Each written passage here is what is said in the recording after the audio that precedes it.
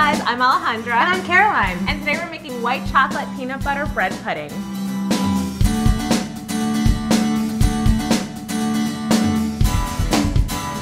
This is such a fun, kind of cozy, comforting dessert to make if you've got a big crowd coming over for like a weekend brunch party with the family.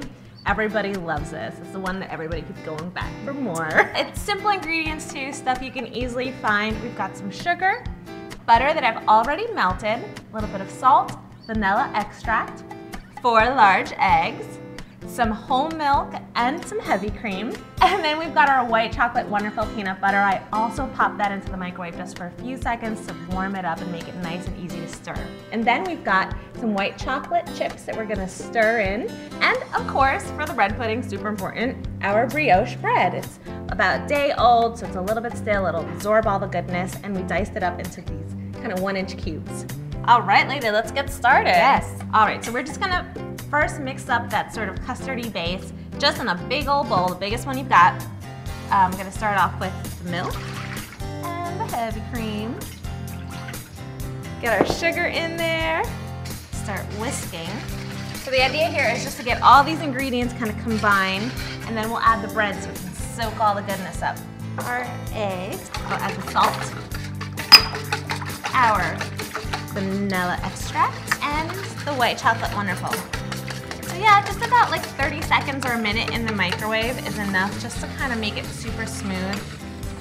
Get that all evenly combined. So now, if you can add those bread cubes. I'm using a brioche for this, so I just got kind of a big loaf, cut it up into these about 1-inch cubes, nice big chunks. But you can really use any kind of bread, like a challah or even just a regular loaf of sandwich bread will work. You want about a pound of it. When I'm feeling extra decadent, I also love to use croissant or something like that.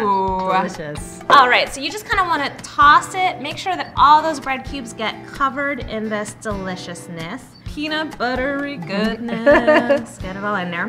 And then once you do that, you can just leave it on the counter for, I don't know, 20, 30 minutes. Just let it soak up all the goodness.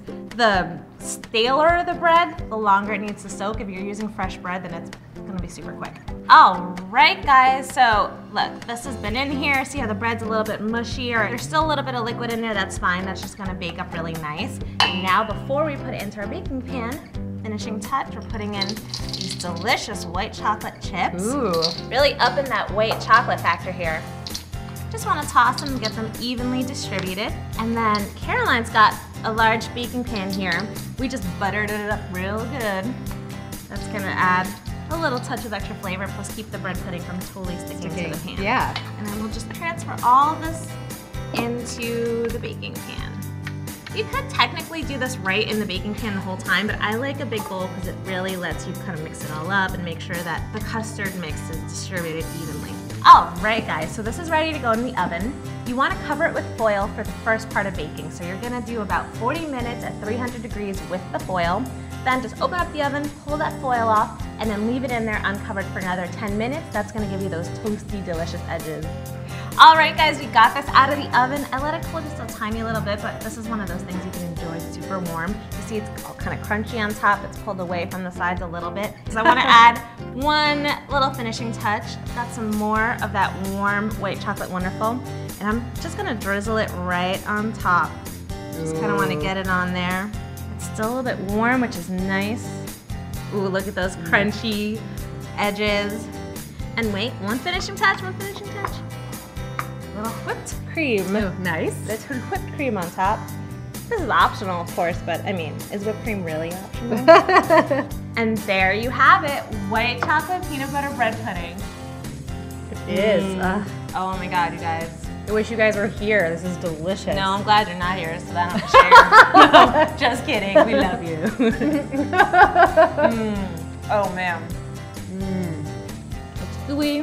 And there's a little crunchy bit. So peanut buttery too. It's so peanut buttery. good. The white chocolate wonderful is amazing, especially with those little white chocolate chips. We use white chocolate wonderful for our bread pudding, but any one of the awesome peanut butter and company flavors would be great too. Which would you choose for your bread pudding? Tell us in the comment section. Thanks so much for watching. We hope you loved the recipe, and if you did, give us a thumbs up. Every week we cook up a new peanut buttery dish, so make sure you follow the Peanut Butter and Company channel to catch them all. We'll see you guys next time. All right, guys, let's try it. Ooh, wait, no, that's not. It's part of the recipe. Oops. All right, let's do that again. Please, wait. Okay. Right. We have to do 8